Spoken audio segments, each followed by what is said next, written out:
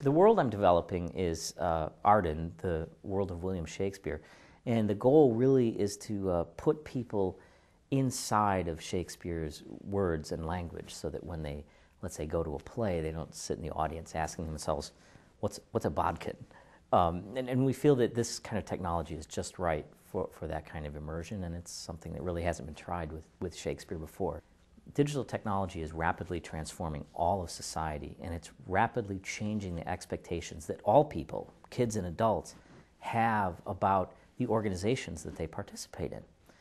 What is a business going to do in 20 years when all of the younger employees have grown up playing video games? You know, the human resource problem there is going to become, our employees expect to be given instantaneous rewards, positive and negative, for the things they do. They expect autonomy, to be able to go through the levels of the corporation. However, they're not going to respond well to just getting orders. On the other hand, they'll be great at forming teams together and forming flat organizations. Translate all those lessons now into how the classroom is going to change. We've said for years that the sage on the stage model just isn't going to have much of a future. And for a while, that was sort of an opportunity statement. Like, oh, we can use video games, new technology to get away from that.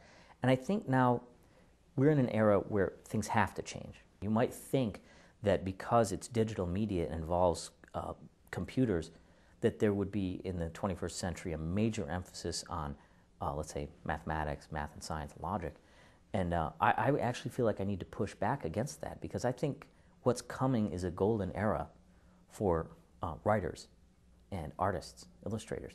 I actually think that what you might consider the liberal arts, classically understood, is going to get a major shot in the arm, because to build a very good, entertaining, enlightening virtual environment requires the gamut of skills, everything from programming to understanding history, culture, psychology, good writing, and good visualization, and let's not forget really, really good audio, which seems to have a deeper effect on the emotions. So in that sense, it's something of a Renaissance moment, no longer sending people to the moon, but sort of building a moonscape in our dreams using the full flowering of human talent.